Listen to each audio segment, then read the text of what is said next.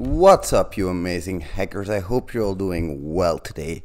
So I hold something special here in my hand, something amazing, guys. I did it. I think some of you guys already know what I'm talking about. I freaking tried harder. Offensive Security sent me their certificate. It's verifiable. I'll put my certificate link in the description below so you guys can verify it. Now, when did I get my certificate? I'll show you guys this as well, but first of all I have to cover up some things, of course. Now, I got my certificate. Let me show you guys real quick here. I got it on the 21st of November on 2019. Now, you guys know what date that is when I released this video, right? That's quite almost a year ago. When I release this video will be around the 11th of November 2020. Crazy pandemic stuff going on. It's insane. So thank you guys very much for tuning in. I think it's helping my channel as well. But about a year ago I decided I wanted to be a hacker. Now, how did my whole journey start? Because holy crap, guys, we are at almost 5,000 subscribers. It's amazing. We recently passed 4,500. I got OSCP certified. I'm a bug bounty hunter. I do hacking stuff and it's amazing. I don't consider myself a script kiddie anymore, but it all started out very, very simple. I was like a programmer. I did some programming stuff for my job and I loved the hacking scene. I loved thinking about all of the vulnerabilities that could arise, and I went into software testing, and there I did my hand at some proper software testing. You know, I just tried some SQL injection, some cross-site scripting wherever applicable. I tried some very basic stuff, and it was really cool to do all of that. I really enjoyed it, of course, but it was nothing compared to where I wanted to be. So at a certain point I was working at a bank. At this point I had the chance to purchase Certified Ethical Hacker at a very cheap price because Humble Bundle sold that that specific book. I downloaded the ebook and I was planning on taking the exam. But when I was working at the bank, we had internal pen testers, and I asked them, so guys, what would you recommend me? I want to really become a good hacker, and I want to have some skills that I can prove in this field so I can become like you know, pen testers, which I will never want to become, I think, but never say never, you know. We'll get more into that later. And they were like, okay, so you have Certified Ethical Hacker. That's not really highly viewed at in the field. We mostly look at OSCP certified people because OSCP has a very proven method of getting certified. You know, you have 24 hours to hack 5 boxes, and it's an insane 24 hours, you know.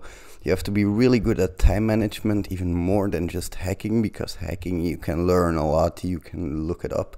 I did a lot of stuff on the fly, you know. So one of my best friends was ExploitDB. I looked up all of the versions that were available. I did my Nmap scans, used some basic flags like parameters, I mean like -sc, -sv, got some of my ports, and I hacked pretty much everything except for the hardest machine. I didn't root that. I got user on it, but didn't root it because I had like 4 hours left. I didn't have any sleep yet, and I knew I had enough points, so I was like, crap, I'll just go to sleep, make my report tomorrow, send it in, and I hope I'll pass, you know. And I did, so you guys just saw the proof of that. That was how it all started. The preparations were crazy for OSCP because when I started preparing for it, I basically set myself a goal of doing at least 4 hours of studying every single day. So that was during the week. And then in the weekends, I would divide 8 hours of studying for OSCP. Now, it was really hard on me because, of course, it would take up most of my free time. 4 hours a day is quite a lot. But I was starting from zero, so I had to learn everything from scratch. I looked up quite a lot of methodologies. I looked up how other people did it, and I tried to hack some machines in the lab. But after my lab time ended, I was like, okay, I'm not completely ready yet. I don't want to take the exam yet, so I planned it for a couple of months later. You have some time after your exam and after your lab time ends. So I took big advantage of that time, and I went to hack the box with some friends, you know. And there I learned most of the rooting skills that I had, because on most of the machines I could easily get user, but I didn't know about any techniques for rooting machines. So I'm talking about SUID, GUID bits being set. I'm talking about cron jobs being available that are being executed as a root user, programs that are being executed as a root user. So there are many different ways to do your privilege escalation. And I found them online, and I knew what they were because I read them, but I didn't really know what they were, if you guys are understanding what I'm saying, you know. I didn't fully grasp the concepts until I actually executed them with some friends. Now, why is this so important to me? I keep iterating on the aspect of friends, because I'm a very competitive person by nature. I always want to be first, and if you guys play King of the Hill with me or something like that, I really like playing, but I don't like losing. So that's why it helped me quite a bit, because I wanted to explain my steps to other people if they were stuck. And that's also what I want to do now, you know. I do all of the labs from Portswigger because I want to explain how you guys should do the steps to get them completed. Sometimes you just need that little extra push, you know, and that's what I needed as well for myself. So I went to the forums quite a lot, of course. People say don't go to the forums, don't go to the forums. Bullshit. If that's how you learn, go to the forums. Sorry for my swearing there. But it's really important that you apply your own learning technique to OSCP. So I paused, and then I was like, okay, now what? I want to get some work in the cybersecurity fields. How are we going to go about that? I made some applications through my firm that I work at, because I work at a consultancy firm. We did some applications at some firms, and they were like, okay, but you don't have any experience, so we're not looking for people that are certified without experience. I needed some verifiable experience before I could get a job. So what I did is I went bug bounty hunting, because I heard that you get, first of all, get some extra cash with that, but also actually establish a reputation, and that was quite important for me. That's also one of the reasons, of course, I started the YouTube channel. I wanted to be a presence in the community, because I really want some job, and I really want some verifiable experience for my employers. Now, of course, I don't want a new employer. Let me be really clear about that. I just want a new assignment via my current employer for a penetration testing job. That's not something I am actively hunting for. That's not something we are actively looking for at the moment. I'm quite happy with my current job. I do test automation, and I learned quite a lot at there. So I don't want to switch jobs right now, but I am gathering all this experience for if my assignment might end in the future, then I want to be prepared with some proper experience as well. So that's when I started my bug bounty journey. I got quite high up in the integrity top, I don't know, top 90 leaderboard. I got up to, I think, at a certain moment I was like number 16 in the top 90 days. So I really milked that, you know. I really used that to promote myself on social media. It really helped because it gathered my initial subscribers on YouTube.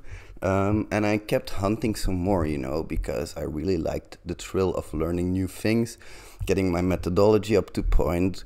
Recently, I've been feeling a bit more down, so I haven't been hunting as much. It's also got to do with this corona pandemic and all being locked up inside and all of that stuff. So recently, I've been feeling a little less, so I've been hunting a bit less as well. But don't worry about that, because soon the Integrity Live hacking event will be coming up. And I'm freaking thrilled for that, guys. God damn, I'm hyped for that. That is freaking awesome. If you guys don't know, the Integrity Lead Up event is coming up. It's going to be a live hacking event. We're going to team up with a whole bunch of guys. We've been talking about collaborations already. So, of course, expect some coverage of that. That's going to be awesome for the channel, for everything. And it's crazy how far we've come. Look at all of the swag I'm wearing, guys. I'm wearing this freaking beanie. I'm wearing my hoodie here. It's insane. I've got flippers over there, and my wife is kitted out in exactly the same thing, just because they are so kind to the community, you know. It's freaking amazing. I've been hunting with them quite a lot. I haven't been hunting recently as much, but I will be hunting more because I want to get warmed up some more, you know. I want to get into the mood, and I want to do some mobile hacking as well. It's going to be very important. That's why I also like my job. So that's kind of where the future of the channel is going. I got OSCP certified. Do I plan on getting more certifications? Yes, for sure. I'm thinking about getting OSWE. Some guys that I did OSCP with or close to, they also are doing OSWE now, and it sounds pretty interesting to me, but I have to manage my time properly. That's very important because of course I have the YouTube channel, I have my day job, I have my kid, I have my wife. We need to spend time together. That's really important for me, you know. That's kind of the basis of my life. And on top of that, I can do other stuff. Now, I also plan on doing some content around releasing my own course. It's going to be pretty cheap, so I've did like, how shall I put this? I did like a form for you guys asking if you would buy it, and you guys said it was too cheap, but I think I'm going with the price that I said. I'm not making any promises here. The reason I am going to try to aim for that price is because I want to give everybody the opportunity to learn, and it's also going to be free on YouTube. So it's going to be one long episode, just paste it together, upload it to YouTube, and the big value from the course is going to come from the fact that you get a virtual machine with it. That's going to have some really interesting vulnerabilities that are very lifelike. And you're also going to get a PDF, of course, with exercises, and you're going to get a split course. So the video files will be split. That's where the value is going to be. That's kind of where I'm heading content-wise as well. I'm going to spend some more time on the hacking part and some less time on the bug bounty part specifically. Now, why will I do this? Because it's more fun, you know. I really like hacking with you guys, and that's why I started this whole channel. It's all about fun for me. Hacking is all about fun because you learn new things. And when I'm hacking with you guys, when we're doing these competitions like King of the Hill, it's really cool as well. And I hope you guys will join me in the future for some of those games. Thank you guys so much for watching. Thank you guys so much for listening to me. I really hope you enjoyed this video. If you did, I would really appreciate a like, and I hope I'll see you in the next one. Bye, hackers.